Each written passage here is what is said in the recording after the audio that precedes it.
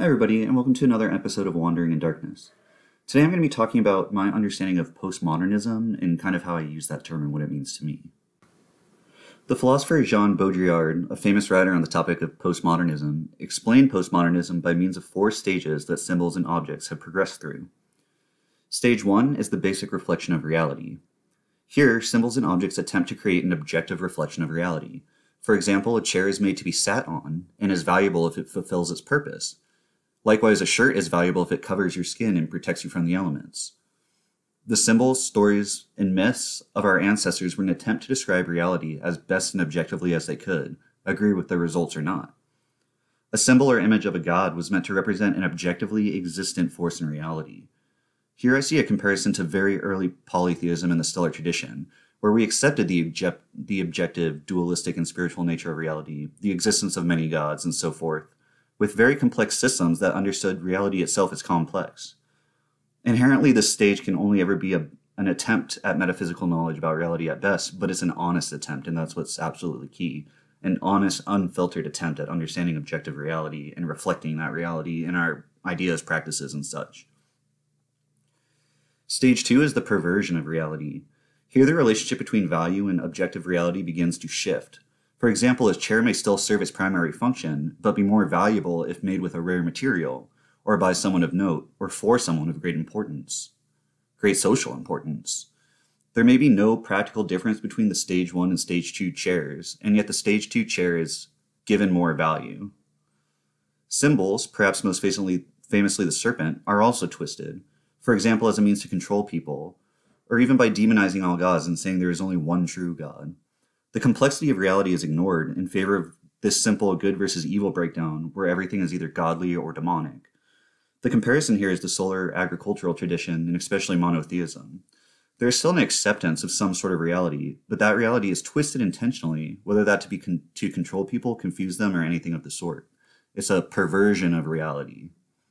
Stage 3 is the pretense of reality. Here we have the appearance of reality, but much more of a detachment from it. The idea that gods are just archetypes, or that magic is just psychology, these illustrate Stage 3 very well, along with physicalism at large. People pretend that the physical world is the totality of reality, of which they consider themselves to be the true seekers, but in the end they outright ignore the most important aspects of our reality. Christian nationalism is another illustration of this stage, where leaders outright lie and fabricate history under the pretense of truth, such as the US being founded as a Christian nation. Objects now in Stage 3 mainly have value thanks to materialism and consumerism, not to mention advertising, and the rejection of higher reality makes such things easier to fall for. And finally, there is Stage 4, which bears no relation to any reality whatsoever. This is what may be called postmodernism, total detachment from reality. A very worrying illustration is the democratization of science, where politics and public opinion now hold as much or more sway as empirical evidence. And strict empiricism or scientism is already Stage 3, since there are so many other forms of knowledge than just empirical knowledge. But the Stage 3 individual, of course, pretends that empirical knowledge is the only type of knowledge that's beneficial. Here in Stage 4, a shirt or chair like the one from Stage 1 may be significantly less valuable than an identical shirt or chair endorsed by a famous celebrity. So, a shirt's not just valuable because it protects you from the elements, it's valuable because it was made by somebody famous, which has no bearing on reality, of course. That's a very postmodern idea that just having a famous person's name on your tag makes something more valuable. That adds no objective value to it at all. Stage 4 bears no relation to reality whatsoever. Another example is that we all know politicians lie when they make promises, and yet we always cheer for our favorite one anytime they make one anyways. We just ignore reality and go along with this kind of fake one that we've made up. Our symbols only represent our made-up realities now, such as watered-down Christian ideology that we see running rampant in polytheistic revival, or modern pop culture fictions and multiverses, for example. Baudrillard gives an example of Stage 4 using Main Street at Disney parks. Not only do we spend more time and money on these fabrications than so-called reality, such as replacing gods on our altars with Disney figures, but our very differentiation between the real world and Disney World is a delusion. Disneyland is part of the so-called real world. There is no inner child to most adults which is in hiding in need of release. Rather, they are very outwardly children, yet still wield great power. The world is childish and run by mental and spiritual children. And going to Disneyland to quote unquote let our inner child out is just a delusion, because that inner child's already out. That's why the world is in the absolute shit state that it is in right now, is because that is the real world. Like these children running around and spending money and cutting people online and doing whatever they want, being rude to other people. That is real life. And there's no difference between it and Disney World. The perfect world of Disney is also still draining your so-called real money, which paper money itself belongs to stage 3, as it has no objective value outside of what we give it. How often do we obsess over the lives and stories of fictional people, such as families and TV shows meant purely as consumer content? I could probably tell you more about the people from The Office than I could about my own family history. Even I am guilty of this. Our biggest influencers are literal morons on terrible platforms which encourage us to pretend our true selves are only the best moments we choose to share online. Again, it's a complete detachment from reality. We just manufacture reality now. It's not actually even attempting to describe objective truth. To these 4 stages, I propose adding a 5th stage in the 21st century, the replacement of reality. Artificial intelligence, virtual reality, alternate reality. One of the most recent symbols of status at the time of writing this is the new Apple headset, costing thousands of dollars, and allowing people to just walk around and exist in a totally manufactured reality, one which will inevitably be shaped by those in positions of power and wealth. The popularity of fake news may also deserve ranking in this new 5th stage, perhaps even things like the popularity of plastic surgery. We just do not give the slightest shit about objective reality or objective value anymore like we did in stage 1. It's just manufactured nonsense. And this probably sounds like the most ranty of my videos so far, because honestly it is. This postmodernism is the worst thing that is happening to us probably right now. Now, it's important to note that I do not necessarily believe we pass linearly through these stages. For example, there are currently people whose beliefs and practices conform to any one of these 4 stages, or they fit different stages depending on the context. For instance, I mentioned Christian nationalists who are stage 2 when it comes to God. They believe objective reality, they're in an objective reality, but that it's twisted to be only one God. But then at the same time, they reject reality and create a pretense of it by saying stuff like America was created as a Christian culture. I think morality is another good way to look at the 4 stages, and for this I'll use the modern example of the debate on abortion. In stage 1, morality is a quest for objective truth.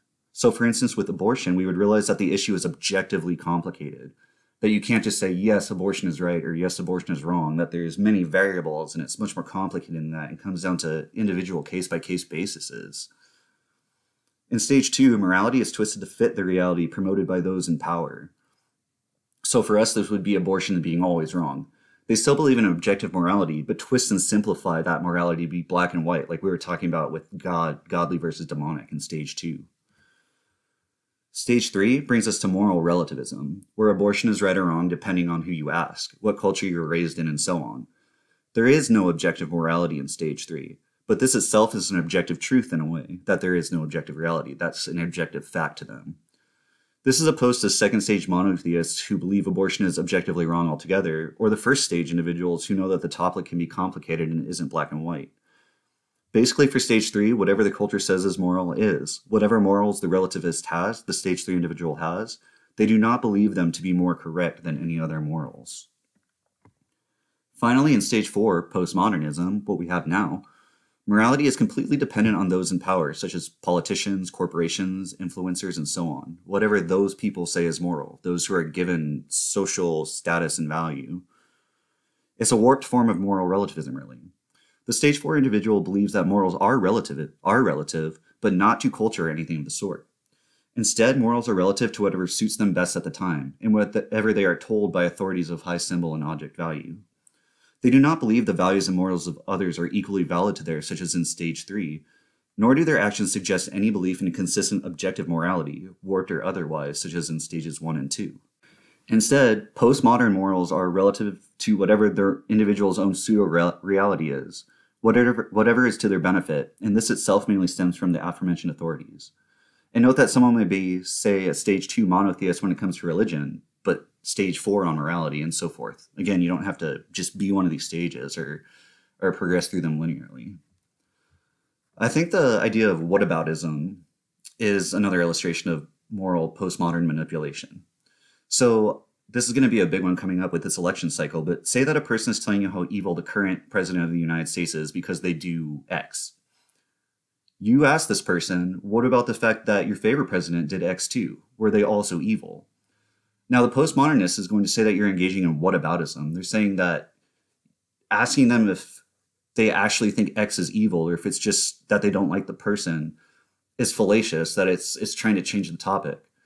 But to one who accepts moral realism in stage 1 or even stage 2, it's immediately clear why the question is valid. The answer determines if the person is truly opposed to X or simply using it against those they don't like, special pleading. Postmodernists simply believe whatever they need or want at the time to support their own biases, not that X is actually immoral. And this is what we see with whataboutism. As I briefly mentioned before, our paper money is another example of stage 3, the pretense of reality. The paper money system is entirely theoretical. In reality, the paper we carry around in our wallets is worth very, very little. It's just tied to this conceptual system that, were we to cast it aside, would make all cash meaningless paper. Stage 1 would be things like being paid in services, sustenance, shelter, useful things, symbols that were thought to impact reality, objective things that all people need. Stage 2 is illustrated by gold, or things like silver. We give it meaning beyond what it has, but it's still a real thing with a limited amount of it in the world. We cannot just get trillions in debt by printing gold like we can with stage 3 cash. Stage 3, of course, paper money. And for stage 4 and on, I would say that the best examples for this are either NFTs and Bitcoins, or even just likes, views, and upvotes. I mean, these literally end up leading to paper money in most cases in our days, the way the social media and the internet's working now. So I'd say that all of them qualify, just absolutely meaningless things that are even more meaningless than paper money and are becoming treated, they're more important than money. They're more important than gold. They're even more important than every necessary thing. Like, this is what people are going for in life because reality has just been completely abandoned. Social media also gives us insight into the world of stage 4 postmodernism. All the big name forums and social media platforms, as well as many smaller ones, are oversaturated with advertisements, these new religious symbols and their new valuable objects, to the point where advertisers choose which platforms or outlets survive and which crash and burn. Whole sites wield the power to silence dissenters of whichever ideology they find appealing, and do not delude yourself into believing that this is only a one-sided issue. This is something that everybody is happily doing these days. In many cases, people are extremely limited in the number of characters they can use at once, making true discourse impossible.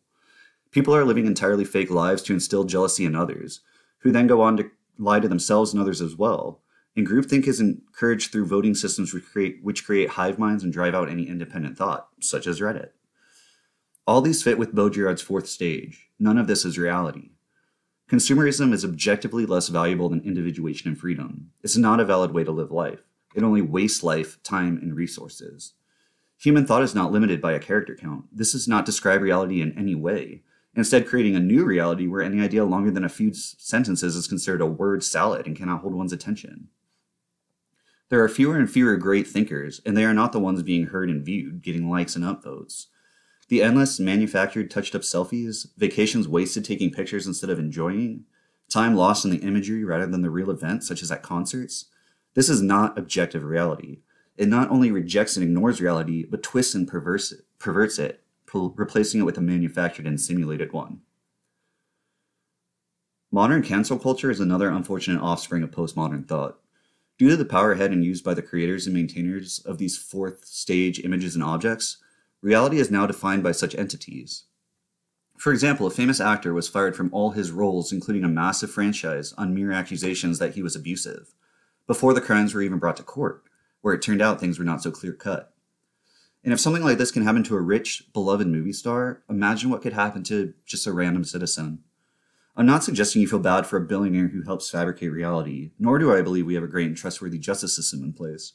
All I want to illustrate here is how a mere accusation led to guilt and punishment because corporations and the most popular political party said the individual was guilty, and culture followed blindly before it even reached the courts at all. Even in cases where someone ends up being guilty, they cannot be found guilty before investigation and judgment. But this does not matter in a world where reality is whatever is most popular at the time. Now, all forms of media contribute to this. There is no longer any reality in culture outside of the images and reality created for us, created to distract us from this disturbing rejection of reality. Games, shows, movies, children's content, fiction and nonfiction, governments, news outlets, Not every single individual instance of these may be wholly negative, but the positive ones are becoming more and more rare. I found an interesting source of philosophy on this matter in the poetry of Jim Morrison, famously known as the singer of the Doors, whose father was all too familiar with the fabrication of reality, which helped lead us into the Vietnam War. Morrison wrote about how the powers that be use content from films to museums where we simulate history and make it fit our own understanding of history, and everything in between to blind citizens to their power over us, our values, and even our meanings regarding life. He feared that humans had become simple spectators, staring blankly into the screen, letting it write their reality for them. He even, in my opinion, projected the meta nature of our modern culture, where everything has become self-referential, filled with cameos and Easter eggs, dead actors resurrected and old ones de-aged, because media-created reality is now the only reality. All it can reference is itself, lest it shatter the illusion or acknowledge reality. Just look at how our current culture cannot even create new content, just remakes, sequels, shared universes, and so on. To quote Morrison, quote, "There are no longer dancers, the possessed. The cleavage of men into actor and spectators is the central fact of our time. We are obsessed with heroes who live for us and whom we punish. If all the radios and televisions were deprived of their sources of power, all books and paintings burned tomorrow, all shows and cinemas closed, all the arts of vicarious existence, ... We are content with the given in sensation's quest. We have been metamorphosized from a mad body dancing on hillsides to a pair of eyes staring in the dark." Unquote. Another great example of postmodernism, I believe, is the idea of secularism, that we can separate the public from the religious, or that there are actually people who have no religion whatsoever. This rejects the reality that religion applies to many aspects of life, that someone who is non-theistic and simply quote-unquote, or simply quote-unquote spiritual still is often religious. For example, we can look to sports, where all sorts of weird rituals and ceremonies take place that have nothing to do with the layman understanding of religion, gods, the divine, and so on, but are studied as such by religious scholars nonetheless. It can even tie back to the Disneyland example, such as how we pretend America is a secular country, when we're really being controlled by Christian nationalists. Or we delude ourselves into thinking that the hateful atheism of France or places like the USSR before it is somehow not its own form of religion. In stage 1, we recognized that there was no separating the spiritual and religious from daily life. Stage 2 kept this mostly in place, but twisted it to fit monotheism. It was not until stage 3 that this really changed to keeping religions quote-unquote private, and stage 4 flips the whole thing on its head, to where the state and corporations have essentially become God, and the gods and myths have become fantasy. Unfortunately, postmodernism has even seeped into the Western left-hand path to a great extent. For example, we see this with the identification of the Christian-invented Satan being associated with beings that have no correlation to him. The left-hand pather who says that the devil is Set, or the serpent, or Prometheus, or any other such deity is placing objective reality on the back burner in favor of a modern cultural meme. That all these beings are Satan, despite their histories, characteristics, mythologies, etc., despite the very fact that Satan was an invention of Christianity and not one of our polytheistic gods. It is postmodernism which allows certain groups from the late 1900s to claim absurd things like being the first and only Satanists, with no regard for objective reality, or which allows organizations to claim the title of romantic Satanists when their values and acts fly in the face of that literary movement. It's why people who think they are on the Western left-hand path can still fall for things like physicalism against all reason and evidence. It's how occultists can create completely made-up identities for themselves that, even after being exposed as fraudulent, are still parroted blindly by their followers. And in a wider sense, it applies to modern polytheism overall, where New Age fluff bunny occultists come in changing polytheism to monotheism or emanationism, or saying that all male and female goddesses are just a manifestation of the god and goddess. There is no escaping this postmodern irrationality anymore in our world. Our symbols of the divine, of deeper spiritual meanings and truth, of a reality beyond this material reality, have all been replaced with corporate logos, meme templates, and Easter eggs. Like me, many others also have altars in every room of the house. Their altars are simply shrines to brands, consumer content, companies, political parties, famous actors, pop dolls, movies, literally anything but spirituality of the gods or yourself or your family or anything that matters. It's just all this consumer shit. The utility of an object no longer defines it, but instead it is the fabricated social status a thing is supposed to create, such as an uncomfortable designer chair being 10 times the cost of a more practical one. If your car can reliably get you from place to place, but isn't sporting the right hood ornament or a fresh coat of paint, or all the fancy add-ons and a high floor price, then the object is simply not seen as valuable as a car that has all these things. And unfortunately, by extent, the individual who owns that car is therefore seen as less valuable. They're defined by their objects. Two identical shirts can vary in price by hundreds of dollars based solely on the name printed inside the tag. Just think about that for a minute. All of these values are entirely manufactured and completely detached from any sort of objective reality.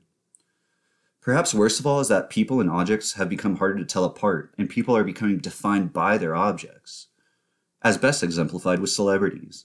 These are fake people with false personalities who are supposed to see as the ideal human beings.